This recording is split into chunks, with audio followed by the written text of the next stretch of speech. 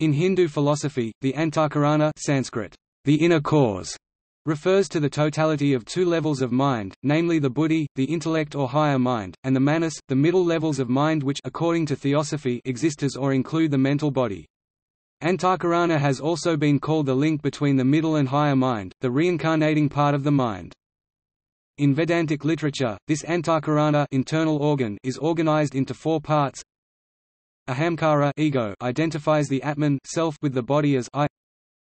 Buddhi intellect controls decision making. Manas mind controls sankalpa will or resolution.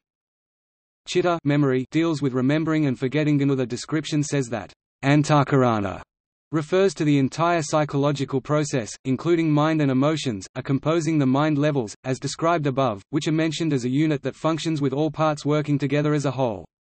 Furthermore, when considering that mind levels are bodies, they are, manamayakosha, related to manas, the part of mind related to five senses, and also craving for new and pleasant sensations and emotions, while buddhi intellect, intelligence, capacity to reason, is related to vijnanamayakosha, the body of consciousness, knowledge, intuition and experience.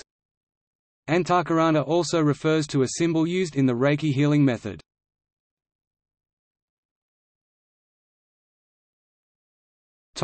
See also: Koshas, Karanapati, Philosophy of mind, Chitta.